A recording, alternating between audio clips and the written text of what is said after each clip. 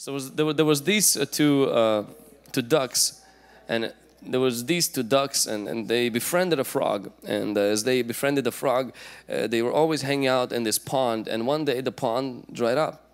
And so the ducks didn't want to leave the friend behind, so they came to the frog and they said, "We want to take you with us so you don't die here." And the frog says, "Well, how can you take me with you if I can't fly?" So they came up with this idea. They said, "Well, we're going to put a stick between our bits, and you're just going to, hang in the middle of the stick with your mouth, and we're just going to take you to another pond." And so as they were flying, a farmer noticed that. He says, "That's a brilliant idea. I wonder who came up with that." And the frog says, "I." And the frog fell. It's interesting that the middle letter of word pride is I. The middle letter of word sin is I. The middle letter of word Lucifer is I. If I is the center of your life, you'll be in sin and pride and following Lucifer. Most people have a trinity in their life. It's me, myself, and I.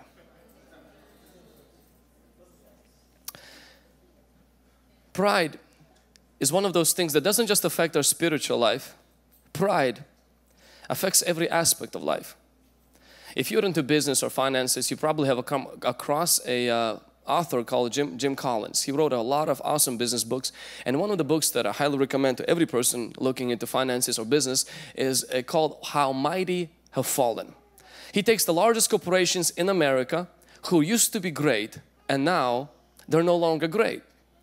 Like Razor, Motorola phone.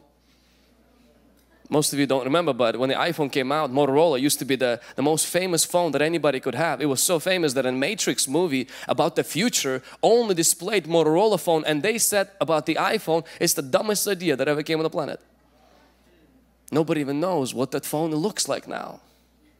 Blockbuster, and it goes on to MySpace and so many other things. So this author, what he does is he looks into every company, why they failed, and he found 5 trends, 5 rules, 5 things that every company, great company that failed, that they did.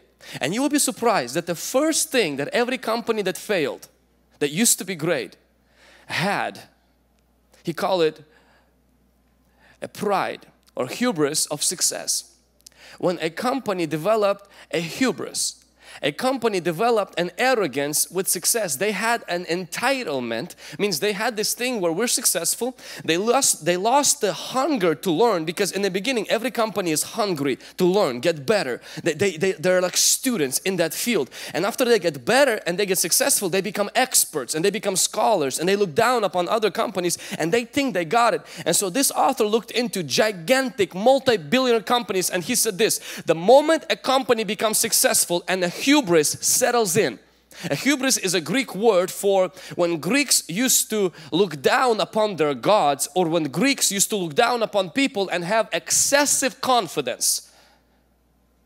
When people discount the factor of God, discount the factor of the favor of God, discount the factor of keep learning, keep growing, next thing that happens is this is the first step. They begin to fall. This is a business book. This is not even a Christian book. But Solomon agrees with that before the fall comes hubris, arrogance, pride.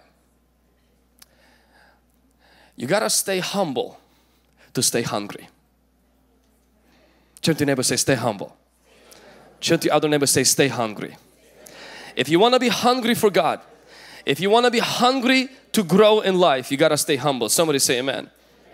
But not only humility is what helps us to stay hungry, but humility also helps us to stay holy. When you are humble, you will be holy. When you are not humble, you won't have integrity. Most of us remember the athlete Tiger Woods, who was very famous, probably received the most money as an athlete. And I'm going to read you a quote of what he said after he fell from grace. He said, "I knew my actions were wrong."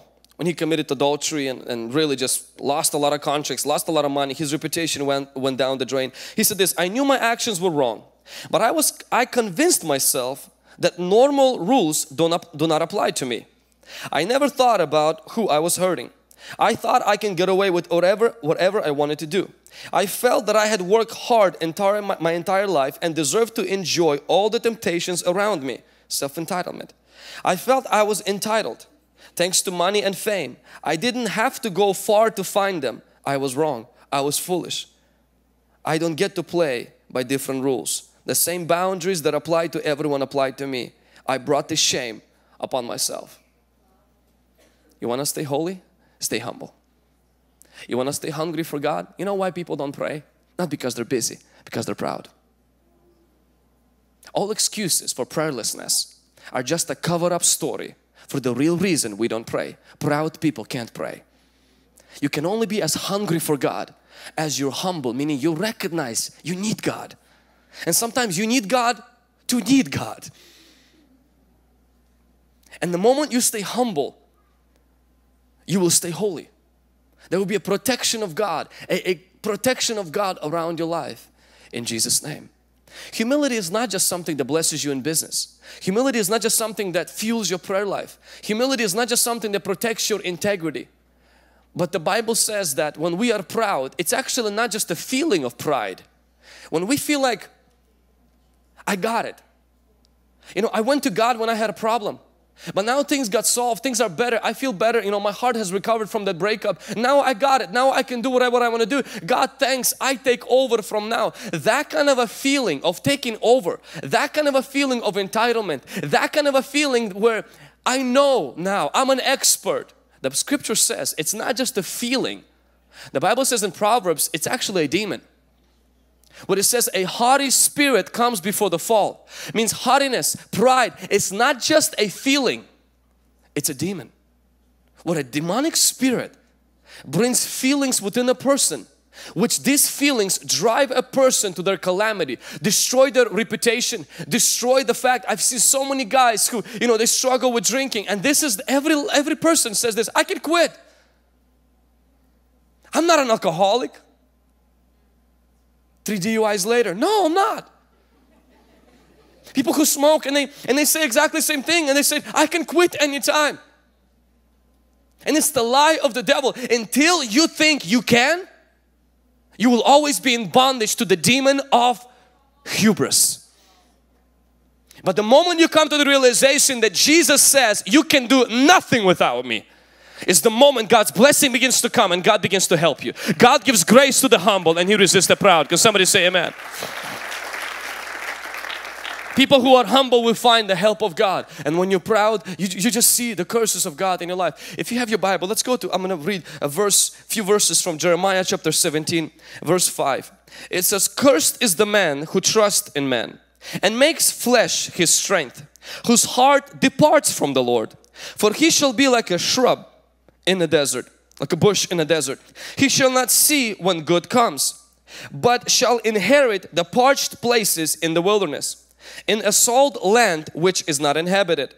Blessed is the man who trusts in the Lord, whose hope is the Lord. He shall be like a tree. So we see the comparison between the bush and the tree. A tree planted by the waters, which spreads out its roots by the river, and will not fear when heat comes, but its leaf will be green, and will not be anxious in the year of drought, nor will cease from yielding fruit. For heart is deceitful above all things, and desperately wicked. Who can know it? Bryson, if you can bring me the shrub. A curse of hubris. When we allow overconfidence, when we allow distrust in ourselves, what it does is it activates a curse. And the first thing the Bible says, a person who has a curse on their life of hubris is like a shrub, is like a bush. It's something like this. It might not be exactly the same thing, but looks like this. It's very interesting because this plant does not need water. Write down number one. A curse of hubris activates in a person's life by this: I don't need God. This plant does not need a seed to grow. This plant does not need to be watered, does not need to be taken care of. It does not need a rain. It grows on its own. It needs nothing to grow. People who have an attitude, I need no one, I don't need God, I don't need the church, I don't need mentors in my life. Well, I'm going to paint you a beautiful picture of your future. By yourself, that's how big you get. It's interesting, nobody goes to a farmer's market to buy this. We burn these things. we buy trees. But Bible says when you recognize your weakness, you actually become strong. When you recognize your poverty before God, you become prosperous. God says when you come before Him and you acknowledge that you need Him, you seek Him, you pray, you fast, you read His Word, you read things, you go to seminars, you recognize that you are not an expert but you're a student, you don't become a shrub, you become a tree. That everybody pays to have you. Why? Because a tree is very vulnerable, a tree is very sensitive. A tree doesn't grow on its own. A tree, if it doesn't have a proper nutrients, if it doesn't have a proper water intake, it will die. This, it doesn't need anything to live. Satan cannot bring a curse in your life until he kills your appetite for water.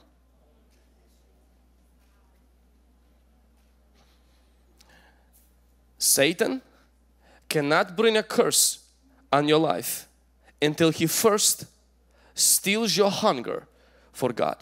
When your hunger for God is gone, even if you have money in your pocket, you're already cursed.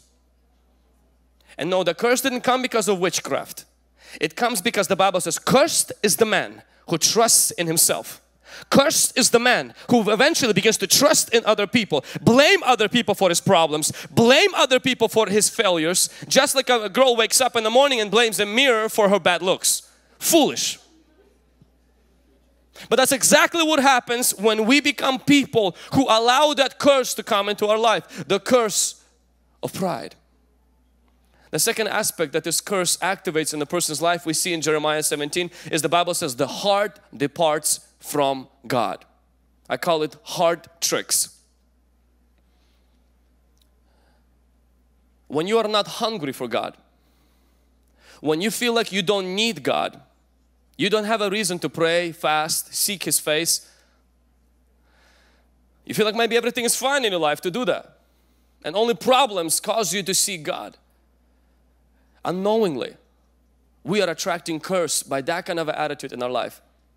What happens second is that our heart, it begins to not rebel against God. It begins to get distant from God. Our heart begins to draw further from God. And this is the interesting part. The further your heart gets away from God, the closer your heart becomes to God. Since we don't have a God, our heart becomes the God. And then the verse 9 says this: the heart is deceitful above all things. What begins to happen is a person's heart, the word deceitful there is actually the word Jacob. Where the heart, like Jacob tricked Esau, begins to trick the very people who trust in it. Heart, when you are losing hunger and passion for God, seeking the dependence upon God, this is what happens. Your heart begins to drift away from God and you begin to sense there's no connection to the Lord. You only have a connection to yourself. So your connection is to yourself and you follow what the culture says. Follow your heart. And as you follow your heart plays tricks. Your heart is like Jacob. It treats you good and then it lies to you. It sets you up for a failure. It breaks you, like Esau was crying because Jacob tricked him. And that's exactly what happens with the heart. It will always trick the Esau in you. It will trick you when it comes to choosing a relationship. It will lead you, everything will seem so good and then you're heartbroken, you're bitter, you're broken. Why? Because the very heart that is broken, it was the very heart you trusted in and it deceived you. You never see in the Bible where God says trust in your heart. It always says trust in the Lord. Trust in the heart is only in our culture because our culture doesn't have a God to trust in. We have someone to trust with our heart too. It's our God. Don't ever follow your heart if your heart is not following God. Being tricked, being lied to is such a horrible feeling. 2 weeks ago when my phone broke, a lady put up a phone for sale in Wapato. Toppenish, Casino Toppenish. A red Jetta. Stay away from anybody selling a phone, red Jetta by a casino in Toppenish. $250, iPhone 6s. Brand new. It works. Has an Android system on the iPhone. When you get that. Amazing. I know how to jailbreak phones and I know what unlocked phone is. I've done it before, so no big problem. I went in and typically these phones cost $700 or $650. And to get a phone and it has a case that is 64 gigabytes, I got it for $250, drove for 1 hour, phone worked, I made a call, so I checked the right things and until I get home. And I decided to delete this phone so I can restore it to original position and my iTunes wouldn't detect this phone. I started to Google, started to look around, and I had other people take a look at it and they said, you got Jacobed. Then I wrote to her, but see, Jacob disappears after Jacob dumps you. Because exactly what Jacob did with Esau, when he tricked him, he left. It's only $200 mistake, and I won't make that mistake again. But my heart has done more tricking to me than that lady. How many in here who've been tricked? Not by the devil, but by the person living in there. But what happens? How did that happen? When you don't have a relationship with God, you will only have a relationship with your heart and it will trick you. The heart is a Jacob, means it tricks you. Maybe your heart is like that today. You've made poor decisions in relationships. You made poor decisions with your car, with your education, with people, with friends, with your family. Every Jacob can also have an encounter with God. When you meet God and God takes the Jacob out of you and puts an Israel inside of you. And God takes the broken compass and He puts and makes your heart a channel of His grace and of His power. Can somebody say amen? And that is the power and the grace of our God. The curse of hubris, the curse of that pride is it takes our heart away from God. But the blessing of God is when God begins to transform our heart. But it only happens when we recognize our heart cannot be trusted. Our heart must do the trusting in God. Can somebody say amen? At point 3 is when we are, curse of hubris makes us not see the good. The Bible says that the shrub, the bush, doesn't see when good comes. That means this curse operates in such a way where we miss good opportunities. It talks about the tree, that the tree will not see when heat comes, but the bush won't see when the good comes. See, at first we are the ones drifting away from God, making bad decisions. But the third point is when actually good things don't come your way. Not only you're making bad decisions, but now good stuff doesn't even know your address. You begin to miss good opportunities. You look at the same thing as the other person looks and they see, like the 2 spies in the promised land, they saw promise of God and 10 spies saw the opposition of the devil. That's the only thing they saw and they never entered that. You don't see opportunities, you see opposition.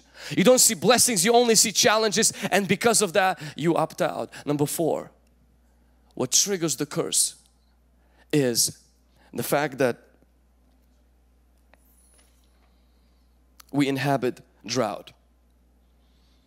We inhabit drought. We live in a drought.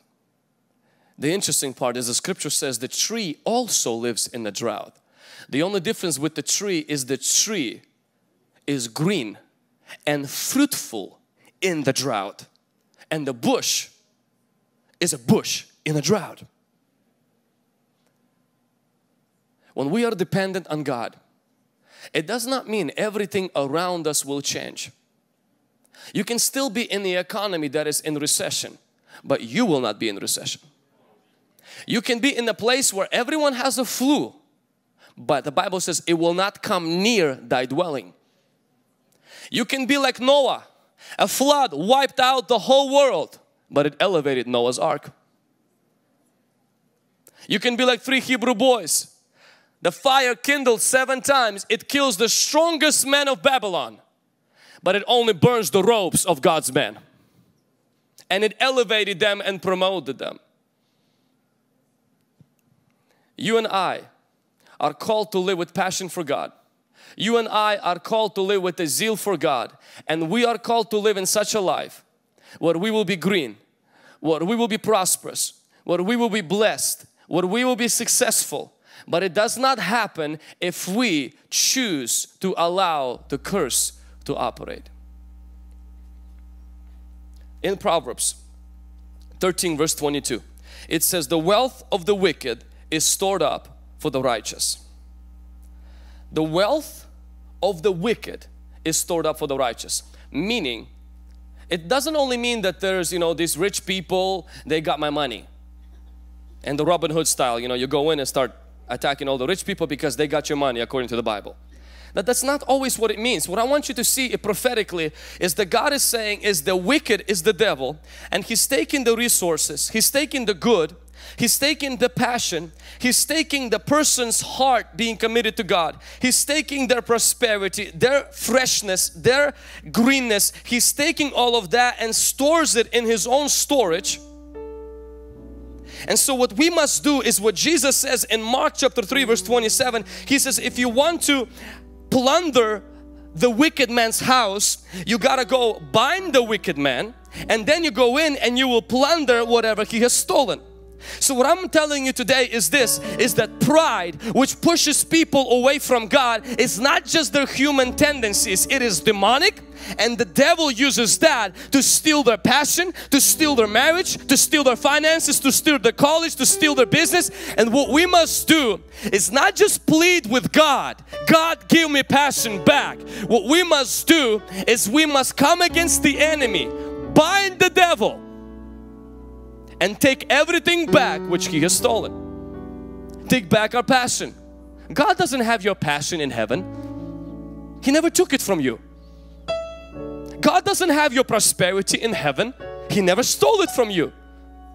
It's the devil, it's the curse, it's the enemy, and we have to come against him in Jesus' mighty name. Can somebody say amen? The curse over people's life is like a glass. When you are in the glass, you can see through the glass. The only problem is you can't go through the glass, right? They'll show a little clip of practically how that happens. You can see the blessing, and the moment you run to it, you hit the block. So you can see the glass and you can't go there. Those of you who are listening, what we're watching is we're watching a failed YouTube video where people are hitting the glass. You see the glass, and this baby is gonna have such a wonderful experience, and so is this wonderful young man.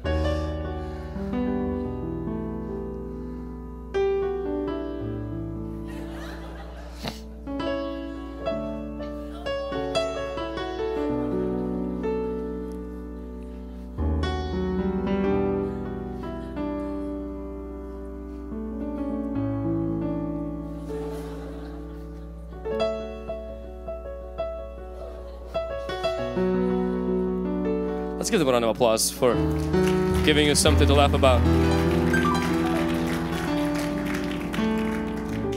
Have you ever felt like that? You saw a great life, you're running. It's called divorce. It's called breakup. It's called a business failure. It's called bankruptcy. It's when you have something, you know it's there. It's confident because your friends are there. You're like, I got it. And you're running. And what happens next is when you get about 5 of these, next time you're like, I'm not running anywhere.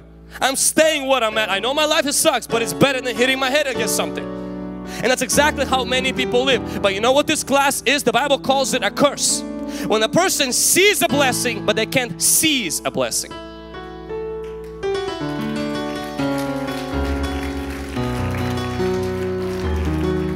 And a life, after many attempts, turns to this. And we just thank God that we're not worse than other people. Useless. We don't need God now. But nobody wants us either. Because we cannot contribute to anything and anyone. And today is the day where what God wants you to do is God wants us to break the glass. Get your passion back. Get your prayer back. Get your desire for God back.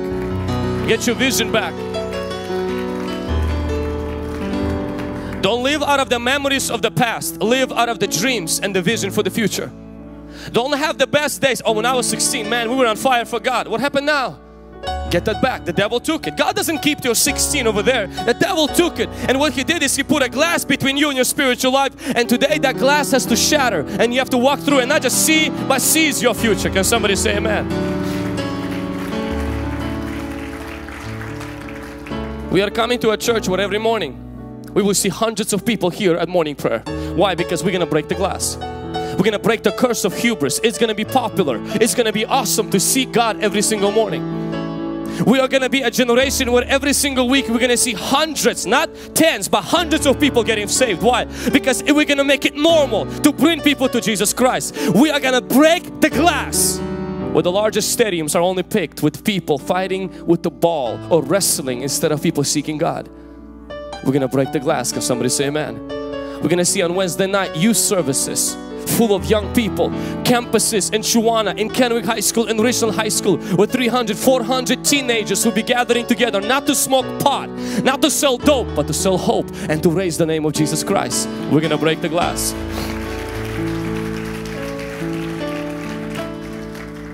There's a little video of a guy who actually broke the glass. Take a look at it, just a few seconds. This brother, passion.